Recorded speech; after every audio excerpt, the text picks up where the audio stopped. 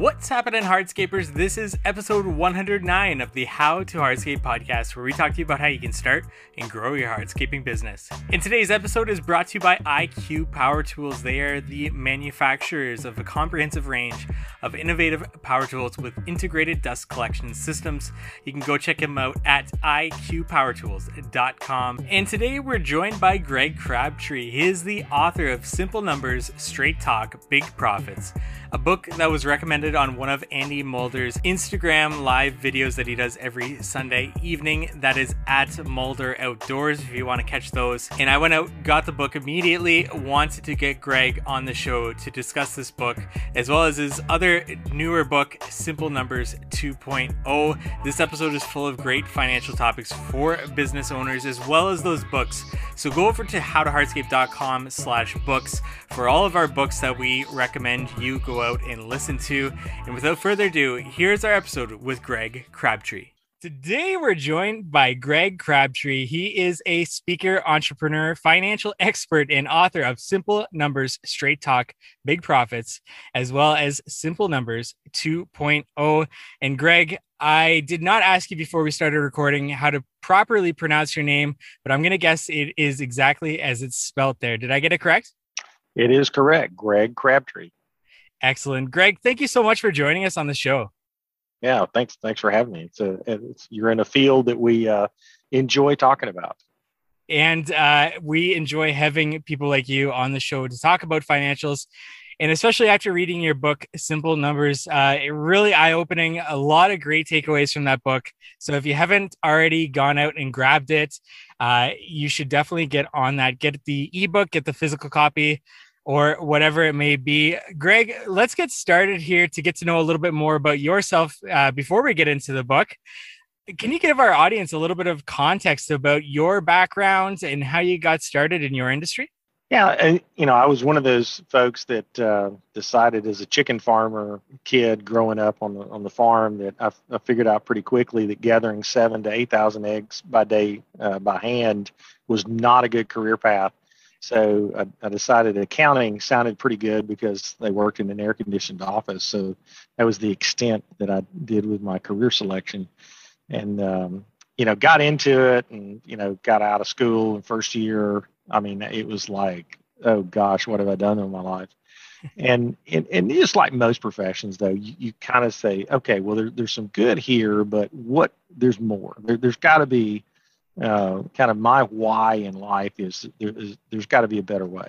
And so it's kind of one of those that, through enduring the process of learning my trade, I was really fascinated by why did some businesses succeed and why did some fail? And mostly in the private business community. We don't work with any public companies, and public companies kind of live in a different world anyway, for the most part. Now, but when it comes down to real business, everyday kind of stuff, doing the necessaries like what you do for a living, it's like, okay, well, why do some people make it work and build wealth and have a successful exit, and why do others struggle and always seem to be chasing the next dollar, to pay off the last dollar? And so, I spent time with a CPA firm, worked for a bank as their controller, VP of finance, but then left and started my own practice.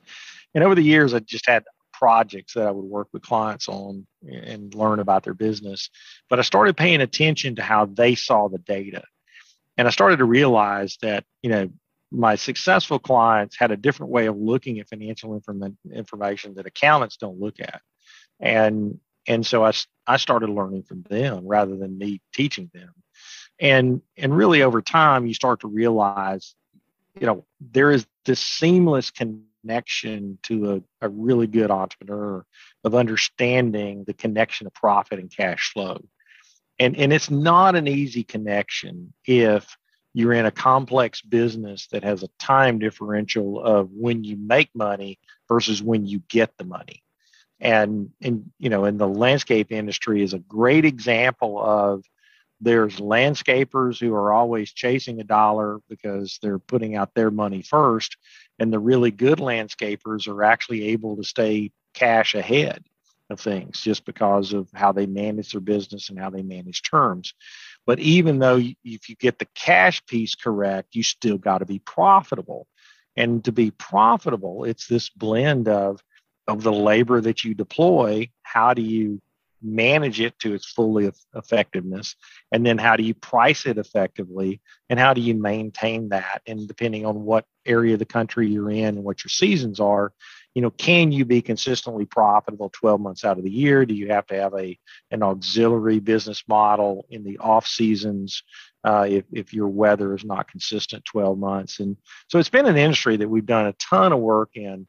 And, actually, one of my, I call him Client Zero, was a landscaping company in Omaha, Nebraska, that we actually used them as the guinea pig to develop the more advanced version of labor efficiency, of splitting it between direct labor and management labor efficiency.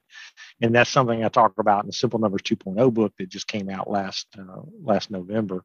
So when you go out and look for the books, there's actually two Simple Numbers books. Simple Numbers, Straight Talk, Big Profits is the first one that was written 10 years ago. And then the 2.0 book got out last year. And Greg, one of my favorite quotes from that first book, revenue is for show and profit is for dough. Now I want to come full circle in this interview back to that.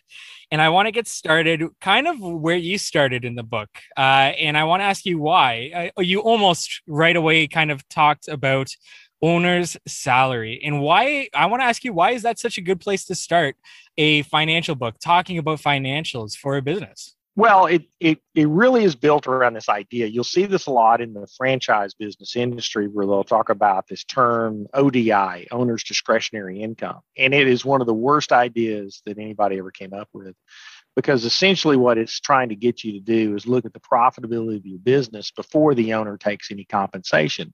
And that's got to be one of the dumbest ideas ever, because the reality is you are working in your business. And for all of the credit to Michael Gerber for writing the E-Myth and talking about working on your business and not in your business. Well, I got news for you. There's still a lot of working in your business, no matter how big you are, until you get to super big size. And there's nothing wrong with that. You got to do both. But you have to respect the value of the task. And no matter if it's an employee or you as the owner who's performing a task an employee would perform, you must respect that. Your labor that you pay that's not affiliated, not related to you, that works in your business, you must pay them a market wage, or else you're not going to have workers. Well, why should you be any different for the job that you do? Now, as I always like to shock owners into this thinking is, well, hey, by the way, I know you think, oh, I'm special and I'm unique. I said, I got news for you. As an owner of a business, all of us can be replaced, and some of us can be improved upon. So don't think you're that special. I mean, at the end of the day, it may take two people to replace you. It may take a half a person to replace you. But at the end of the day, we want to search for financial truth. And financial truth isn't found in generally accepted accounting principles. It's found in the term I use is functional finance. We need functional financial information that makes the most sense to the person using it to know, are you making money, and is cash flowing sufficiently to allow you to not have to extraordinarily resort to putting cash in the business when it doesn't need it, or borrowing money unnecessarily in that process. How do I decide as an owner what to pay myself? I mean, I could go to an accountant and they could say to tell me to pay myself the lowest number and take owner's draws, and that's the way to go about it. But what's your opinion to decide what to pay myself as an owner? Well, there's plenty of available salary survey data that you can actually. So if you're a $1 million business, your position is not president. You may have a corporate title of president, but your position is general manager. And so you just go on salary.com or any of the other online salary survey sites, glassdoor.com, and say, what's the general manager salary for $1 million business? And then as you grow, there's other wage survey information available. We subscribe to a Economic Research Institute salary assessor, so we can actually pull a wage survey for any position from CEO down to dog catcher.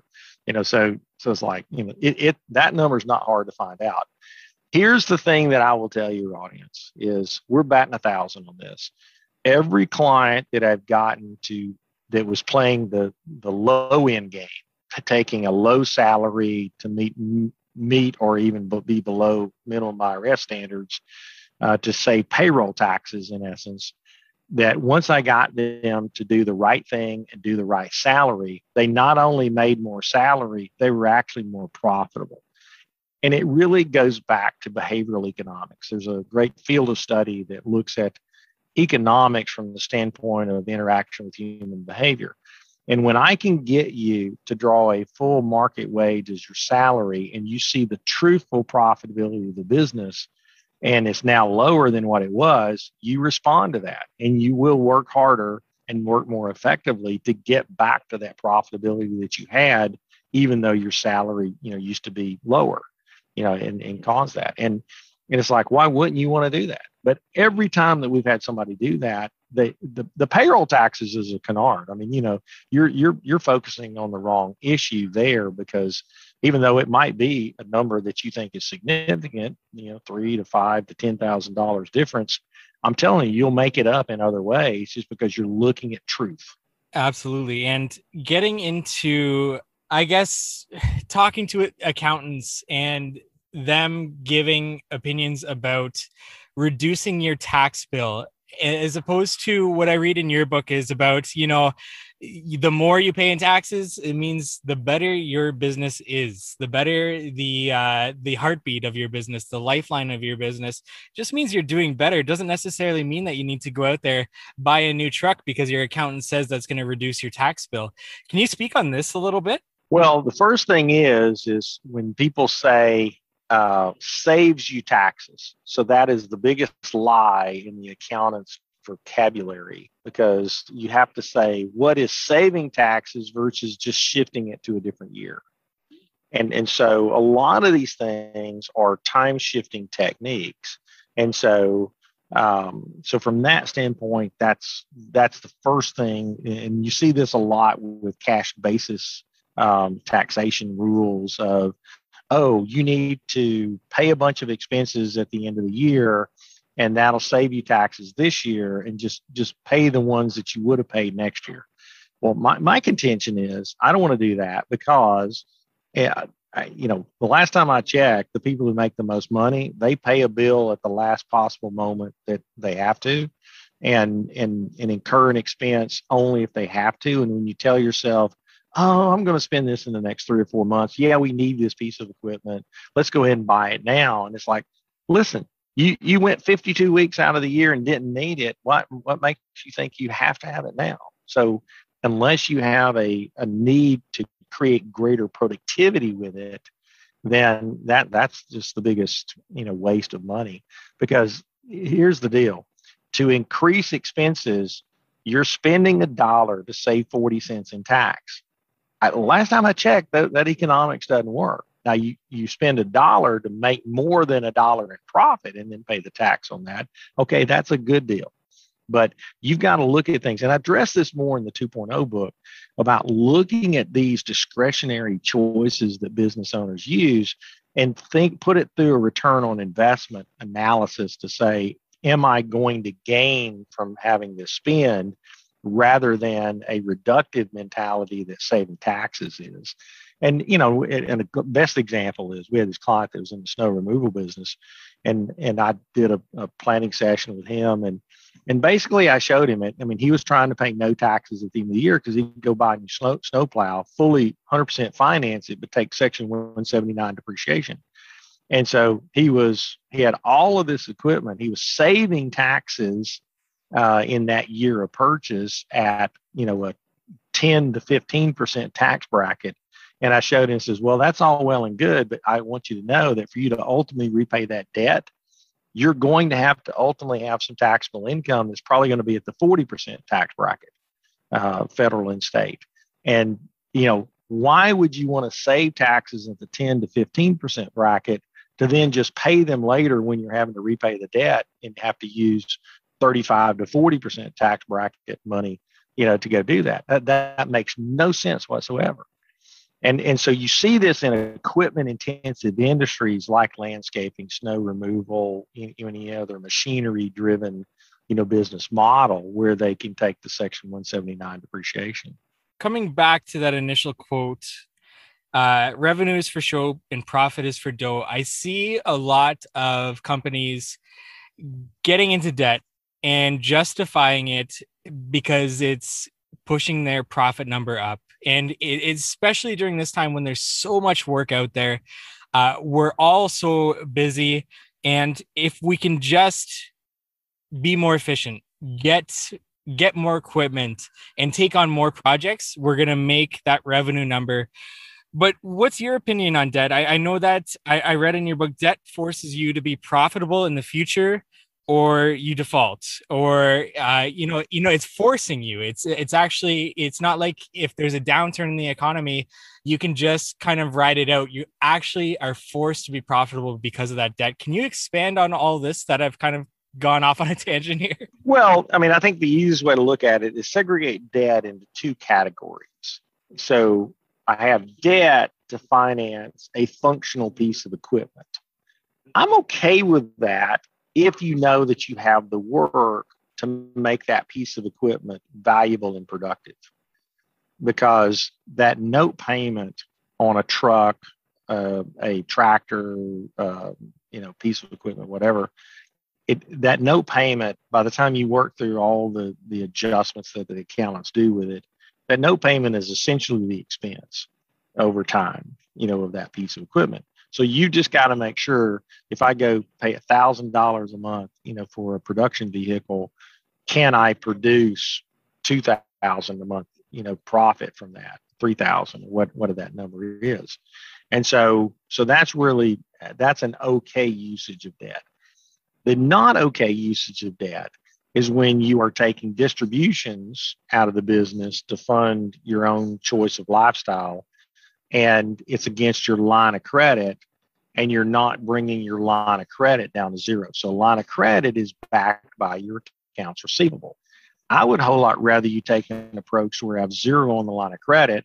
I need to be better at charging up front for my projects, or getting some money down, or if I'm doing monthly services, I'm billing at the beginning of the month, and I'm generally staying cash flow ahead of my work as I'm doing it throughout the year. That is an extremely capital efficient business model that gives you the greatest return on investment. But once again, debt is just a way to temporarily alter the natural flow of cash flow from a business transaction. And you've got to be careful that you understand the difference of when am I making profit. And if I have profit, we have, if I can get you to where you're fully capitalized in your business, we call it the 40-30-30 rule. So if I'm fully capitalized, which means I've got 2 months of operating expenses in cash, everything, all my labor plus my office expenses, not my cost of goods sold, which I should have terms on. So if I have 2 months worth of that cash and have zero drawn on the line of credit, I can then operate in a way that says, for every dollar of profit that I make, I got to set aside roughly 40% for taxes, federal and state. I got to leave about 30% of that profit dollar in the business to fund future growth. And I can distribute 30% of that profit reliably once a quarter after tax. And so you start to then taste the fruits of your labor as a business owner. The problem is people start to try to take those profit distributions before they've allowed the business to become fully stable and fully capitalized. And if you could just be patient for another 18 to 24 months, in most cases, you'll be there. And then now you start to see this cash flow that comes off the business. Now, the problem is if you don't ever see that cash flow coming off the business, you got a different problem. It means you're probably not profitable. And you got to do something about that profitability matrix and make sure that it's not about being busy. It's about being profitable with the work that you have. Definitely. And with that being said, how much do we need for our capital safety net? Or, does that depending on the owner and their risk tolerance, or how would you? I've watched this for 15 years and since we came up with the idea, and I've never seen it beyond the 2 months number. So if you take your monthly payroll and take your office, your rent, payroll taxes, just the common non COGS expenditures, and take a month's worth of that times two. That's the amount of cash that you should act as if that number is zero in the bank account when you have. So if that number is $300,000. You got to go from thinking that 300,000 in cash is a lot to going, that's really zero. And then everything above the 300,000 that's the money that, I can do things with. Now here's the surprising thing that we've seen over these years that we've been following these principles. Growth is not a question of cash. So once you get your business healthy and fully capitalized, growth is a question of execution. You don't need to spend money to grow. You actually create cash if you run your terms correctly and you pay your bills on proper terms and you collect cash, on projects and those things. If you do all of those things the right way, your growth issues is just winning the next customer and getting that next project scheduled and keeping profitability consistent, in the business. But so many entrepreneurs say, "Oh, if I could just go borrow $200,000, my business would be great." That's not your problem. If you need to go borrow $200,000, more than likely you're not profitable enough in the business that you're in. So you got to get profitable with what you got, and then grow into that stable, fully capitalized base. And then all of a sudden you start to realize, oh man, this is cool. This business works a lot better than I thought. I just want to take a moment from today's episode to thank IQ Power Tools for being a sponsor of today's episode. This episode is brought to you by IQ Power Tools, the firm that builds smart, tough, award-winning, clean-cut concrete and masonry power tools that eliminate dust. Eliminating dust from your job site is smart, it saves time, it saves money, and it saves lives. Keep your job sites safe and healthy for you and your crew, as well as the neighbors and the homeowner around you, and look professional while you're on the job site with these IQ Power Tools dust eliminating systems. Visit them at iqpowertools.com and learn how to implement healthier and more efficient work practices for your next project. And give them a thanks on their social channels at IQ Power Tools for sponsoring the How to Hardscape podcast. Now back to our episode. Now, one of the concepts I read about in your book was really awesome, especially if you're listening to this, you're into sports. The salary cap professional team and business, in terms of managing your money, in terms of finances, you only have a finite set of money, just like a professional team would have a salary cap. How do we decide what money is available to spend in our business on things like labor, and where to allocate that money as we grow? So in the first book, I used a simplistic labor efficiency ratio. So if you ever hear somebody say LER, you'll know that they've read Simple Numbers. So LER stands for labor efficiency ratio. And so it's where we take gross margin. So we take revenue minus COGS, and that's your gross margin. That's really your true top line of your business, not revenue, but it's revenue after COGS is the true economic top line of the first dollar you can spend internally in your business. If you take gross margin divided by all labor, whether it's management labor or direct labor, doesn't really matter. That number is your overall labor efficiency ratio. And so in the first book, that's the one we used. And it really is still a pretty amazing calculation, because somewhere between a 1.8 and a 2 is what you can spend on labor. It's as simple as that. If you want to be 15% profitable, it's going to be closer to a 2. And if you want to be about 10% profit, it's going to be about a 1.8. And it's really freaky as to how often it stays within those parameters. Now, our client who I was referring to, that was a landscaper in Omaha, we started developing then a breakdown that says, okay, well, let's identify who your direct labor is. And so it's basically everybody who does field labor, field supervision, faces the customer, those things. And then everybody who's administrative, the owner, accounting, customer service, back office, is management labor.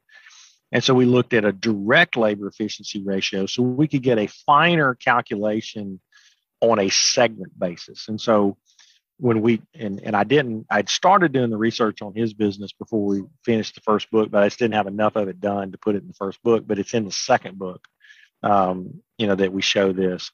And what we saw is in landscaping and irrigation, he was about a 3.5 to a 4 labor efficiency ratio of gross margin to directly associated labor to each of those two categories.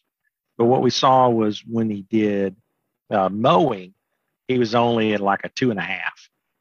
And so you can start to see when you get more gross margin for $1 of direct labor deployed, the market is giving you a reward for either your management, the expertise of the person, or some additive value like technology enhancement or something like that to say, hey, this isn't a common skill set.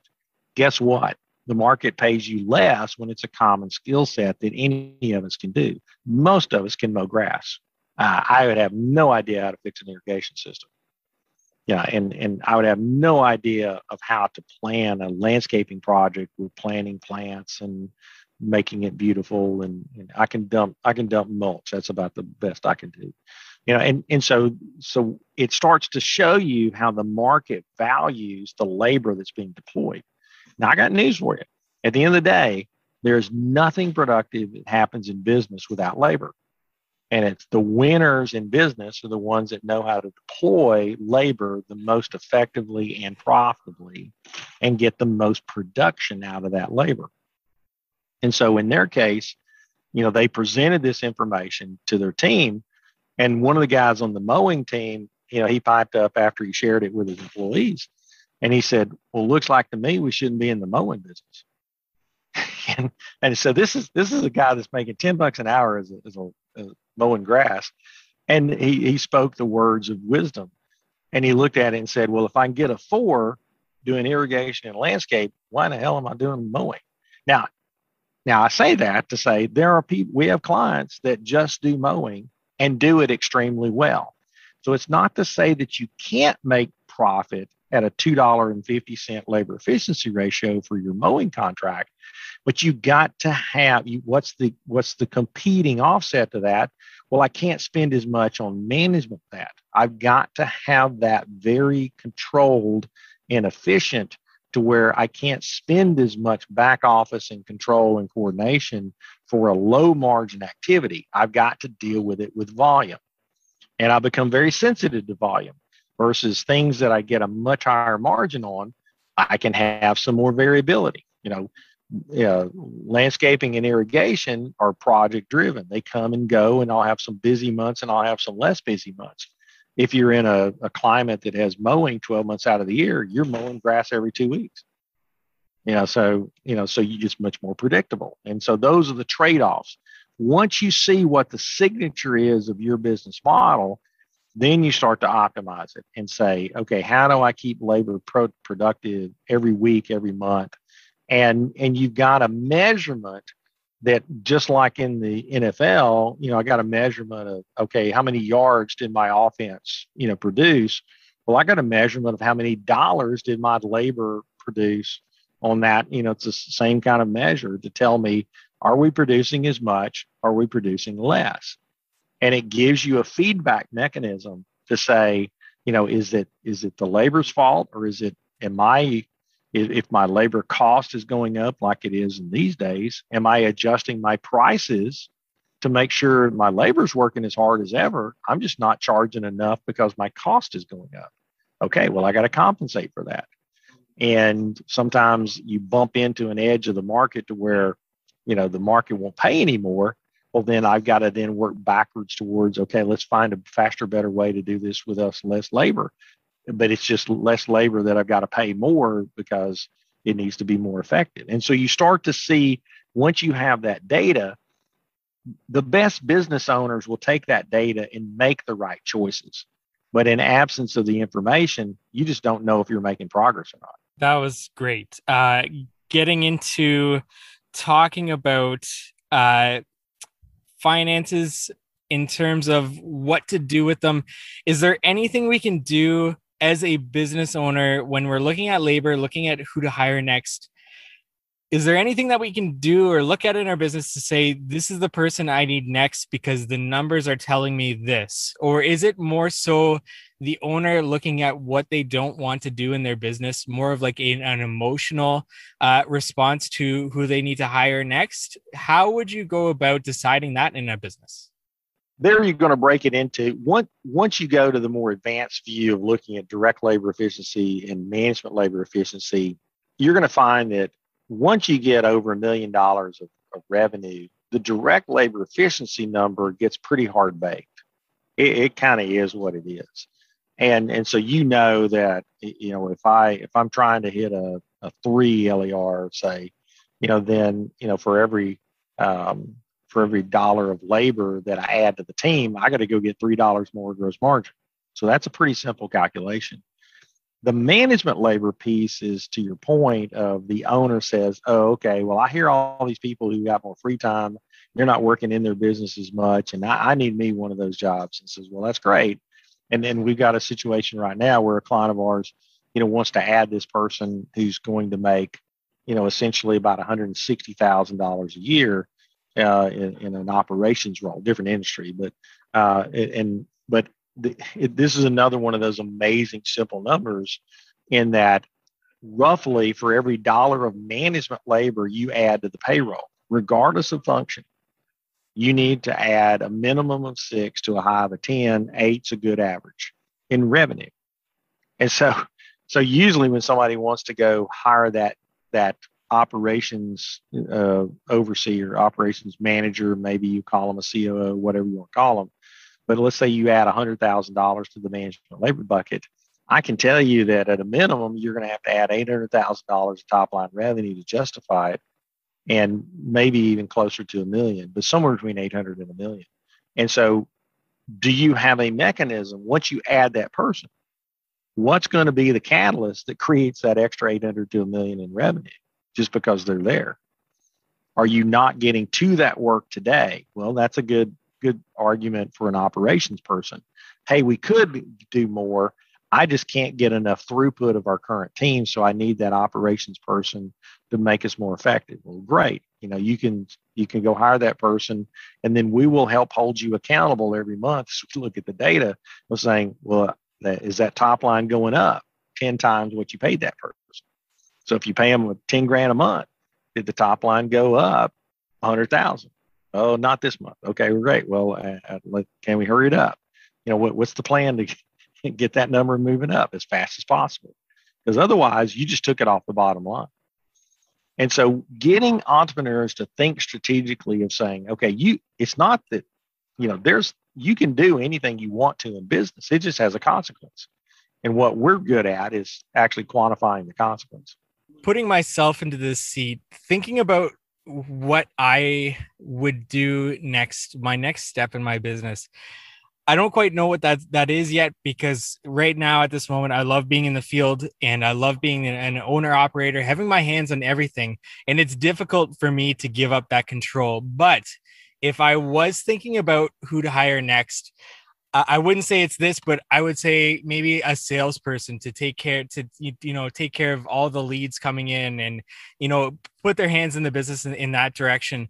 But Greg, how do I justify something like that? Because right now, currently, I'm not charging in my business for a salesperson. Should I be raising my rates to get myself to that stage? Because adding a salesperson is just going to free up my time, not necessarily make me more efficient in the field and produce more revenue, right?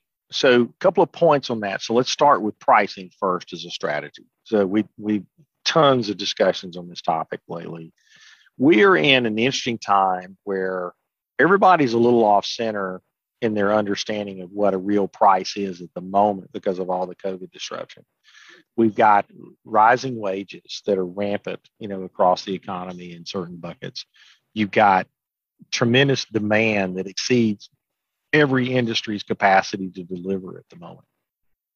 Now, there's a point of where you've got to kind of stare into the mist and figure out what price can I charge that somebody's willing to say yes to because I can get to it sooner than the next guy, but it's not a price that's so high that they'll just go without it. That's a hard line to find, but that's what you're aiming for, because pricing is you must break away from cost-based pricing. I always tell people who bill by the hour. If you bill by the hour, there's only two possible outcomes. You either gave away your expertise or you charge for your ignorance. One of the two. Billing by the hour is one of the dumbest methodologies known to mankind in billing for value, because there's times that you're on your game, there's times that you're off your game, and there's times that you're giving away your expertise. And so the key is, what you want to do is bill the optimal market value for the segment of the market that you're trying to go capture. And then the effective business owner is going to go manage that labor to its lowest cost to meet that deliverable standard at that value. And that's the methodology that delivers the greatest profit. And so if you approach it to where, oh, well, here's what we're doing today. Oh, my cost changed. Oh, I need to bump my pricing a little bit to cover that cost. You are going to be so off of market, because you can't, that's incremental thinking. And that's just, costs are always going to be changing. And so the key is you always adapt to charging the market and then managing costs to the market. And as long as it, I'm a firm believer in the free market. And as long as I don't have a controlling force like an insurance company or somebody like that that's controlling my pricing, then the market will heal itself. It's an incredibly flexible entity of its own, in that process. Now, the other thing in terms of decisions to do next, though, which I thought was a good question that you asked. Here's the thing. In the first book, I talk about the black hole, and the black hole exists between 1 million and 5 million of revenue. And the things that you're talking about are probably more so by the black hole effect than anything. And there's a reason why between 1 million and 5 million is the darkest time for a business, and $3 million is the deepest, darkest moment of the black hole. And that's because to go through that phase, you have to do one of two choices. I have to stretch every resource to its breaking point and get through it that way, and then backfill as I can, or I'm going to accept no profit, maybe even lose a little money, pre-hire the people I think I'm going to need, go sell to the market to get those people utilized and get through it, and hope I don't go bankrupt by the time I get to 5 million. Now, you can tell by the way I describe those which one that I prefer. It's not fun, but I'm telling you, the entrepreneurs who stretch and run through the 3 million to the 4 to the 5 as fast as possible, those are the people that survive. The ones that will have a great little business, controllable, some flexibility, but it's going to have some heartache, is if you stay around 2.5 million and below, you can make a really good profit. In today's world, in the landscaping world, there's also people that are willing to buy those businesses when you're ready to kind of do something else. So there's a decent, it's not a super premium, but it's a little more than just standard cash flow value. So that's one advantage that you would have. But the key is understanding this dynamic of, it's like the old country song, when you're going through hell, keep on going. Well, when you start getting to 2.5 million, you better decide right then, can I push through 3 and get to 5, or should I just stay here at 2.5 and bank some resources, and then maybe decide to run past 3 when I feel a little better about it? And that's super, super critical. When it comes to compensating labor, this came up in your book as well, in terms of people aren't always driven by money, and money isn't always the most important thing to be say just redistributing your profits to your employees, whatever it might be, they may be driven by something else, especially in today's market with our labor shortage and especially in a labor intensive industry like ours. Greg, what are some, I guess, out of the box ways that we can do to attract employees besides, say, raising their wages or offering some sort of a benchmark profit share if we reach a certain revenue number on a job? Well, I mean, you're seeing that now in terms of worker flexibility. I mean, tons of demand for being able to work remotely. Even as COVID has started to wane, people are saying, I don't want to come back to the office. And, but last time I checked, you guys kind of do a lot of stuff out in the field. So other than your office workers, you don't have a lot of opportunity for that remote work. And so, but certainly, that is a huge benefit, from that standpoint. I mean, I think it really comes down to you've got to look at, your production workers in your industry. It is all about pay and maybe some flexibility for time off, but I got news for you. You're in an agricultural business and you got to plow with your lights on sometimes. And it's just what comes with it.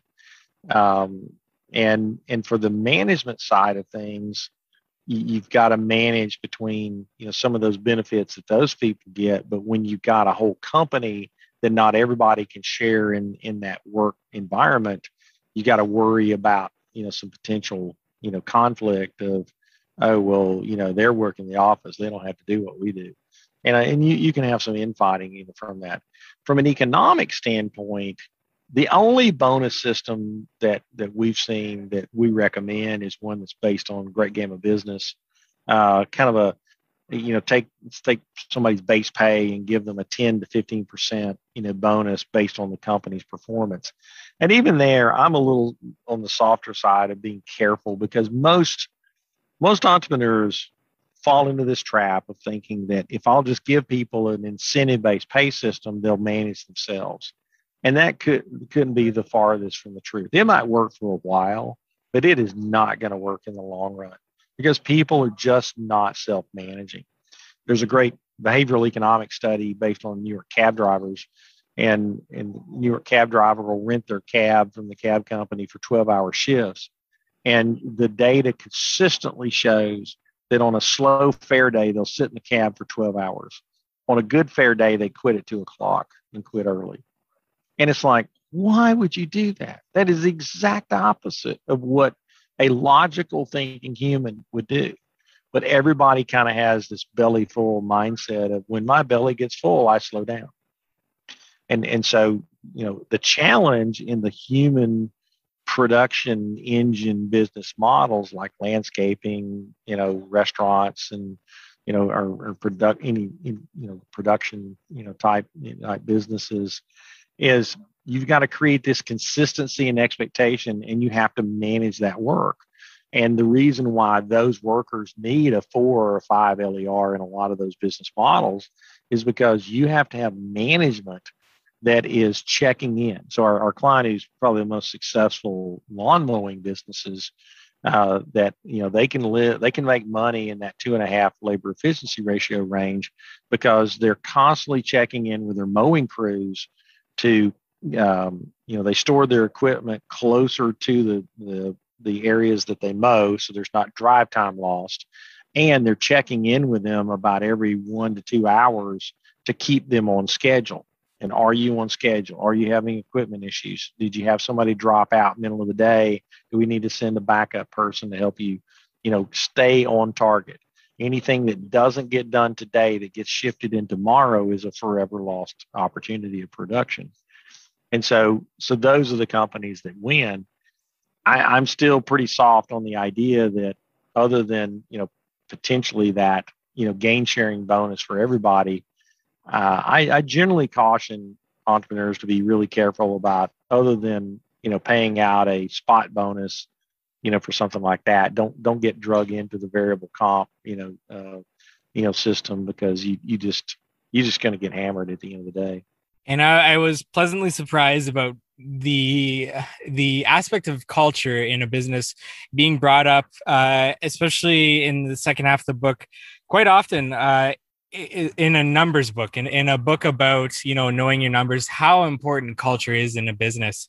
Can you touch on that as we kind of wrap things up? Why is culture so important, and why was it brought up in a numbers book? Well, it's just one of those things that, we get to peek inside the real happenings of hundreds and hundreds of businesses. And I got news for you. The companies that state their culture, they live their culture, and it's a culture that, some of the businesses wouldn't be for everybody.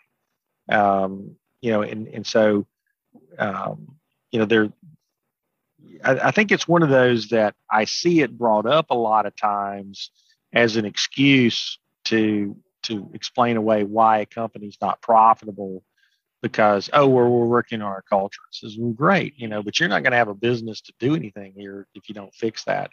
And so it is this tough subject to discuss when it deals with money, but you got to go there. It's a briar patch you just have to jump into, of saying, listen, you can be profitable and have a great culture, all in the same thing.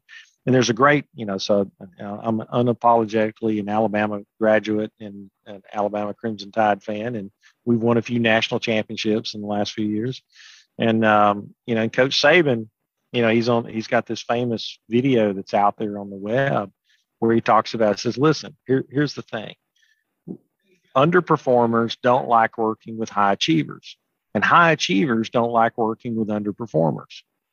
So you can't afford to have both of them in the same building if you're going to be successful. So figure it out, work on it. And so many times we pass on doing the hard thing in our business to call out that underperformer and really hold them accountable. And it's an important thing. And I've got to be held accountable. And one of the things I learned, our firm merged with a larger firm, about a year and a half ago. And I'll be honest with you. First thing I benefited from that merger is I'm now held accountable by the corporate office. And what I've learned in the first year and a half after merging is I underperformed for the 30 previous years that I had my own firm because I wasn't accountable. They haven't asked me to do a single thing that I know is the right thing to do. And it's just the fact that, I've got to watch certain things and report on those things. I have somebody to report to rather than, oh, I know that number. And it's the stuff we tell clients all the time. Are you collecting on your slow receivables? Are you don't do business with people who don't pay you timely? Are you charging enough? Are you taking care of underperforming employees? It's all of those things. I mean, at the end of the day, it is not rocket science, folks. I mean, it's really the uncommon thing of common sense in 99% of the cases. And as we close up here, Greg, this was awesome. A great chance to talk with you. Once again, revenue is for show and profit is for dough. That was a great line in your book that I really enjoyed. And Greg, where can our audience go to find out more about you, yourself, anything that you've got going on, as well as your books? Yeah. So the best place to look for the books have a website, simplenumbers.me. And so that's the website that has both of the books. It has some free tools. There's some video links. There's actually quite a few of my presentations. I freely allow people to record my presentations when I give them. And so if you just search on YouTube, there'll be quite a few of my presentations out there. To reach out to me if you have any question about, if we can help your company, greg.crabtree at cricpa.com. Is my email address. So feel free to reach out and just shoot me an email. And then Mike Maxon is one of my partners. He does all of the coordination of those things. So Michael will get in touch with you and kind of go through kind of our program. But on the simplenumbers.me website, there's a place that talks about our consulting services and how we help businesses. But, I'm kind of one of those is like, hey, if you we think a lot of this is practical. So if you struggle in application, hey, then happy to help you with that. I'm just as thrilled at times when people come up to me that have read the book and applied it and have been successful, and that's great too. And the good news is for those of you that are audiobook people, I've gone in the studio and recorded both audiobooks. They should be coming out this fall. So I read them both myself, and so it'll have the authentic sound to it. So looking forward to those getting out there as well. And Greg, I just wanted to thank you to join me on this podcast to get this information into our industry, as well as the content that you're putting out there, especially those two books. We've had Sean Van Dyke and Mike Michalowicz of Profit First and Profit First for Contractors on this podcast talk about numbers and the content that they're putting out there for business owners. This really just falls in line. And just speaking to my audience right now, if you've read those books, you definitely need to go check out Simple Numbers, both books by Greg. Huge endorsement by my part. It's been great it just covers so many different things, and you put it as simple as possible for us. It really helps us, myself especially. So Greg, thank you so much.